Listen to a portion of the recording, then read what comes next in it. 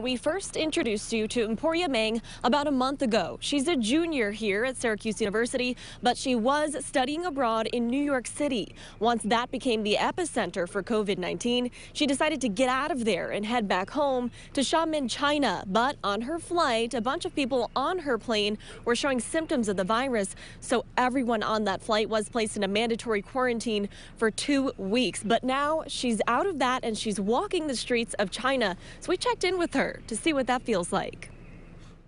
Everything is back to normal to an extent. After weeks of travel, testing, and isolation in this hotel room, Emporia Meng has finally made her way back home to Xiamen, China. The city coming back to life with malls and restaurants now open. But it's different than she remembers.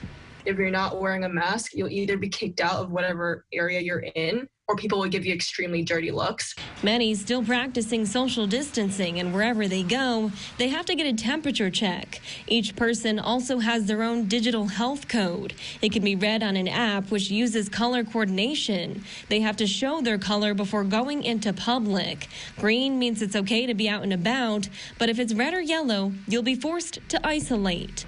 A strange new world, but one Meng appreciates now more than ever. I had lived here for like 9 or 10 years, but I had never ever explored the city to its fullest extent. I've been to like maybe 1 or 2 landmarks and that was it. Meng escaped from her study abroad program in New York City about a month ago, once that became the epicenter for the virus. She's now learning back here in China, none of her friends have COVID-19, and they don't know anybody else who did either. The people that I was surrounded by in America are going through so much worse than the people that I'm being surrounded by in China right now. But the virus still lingers, and freedom now comes at a greater cost. Something Meng has accepted, learning to put health and safety before anything else. So I'm just very, very appreciative that I get to be home, that I get to be with my family, that I get to walk around the streets and buy my favorite food and hang out with my friends.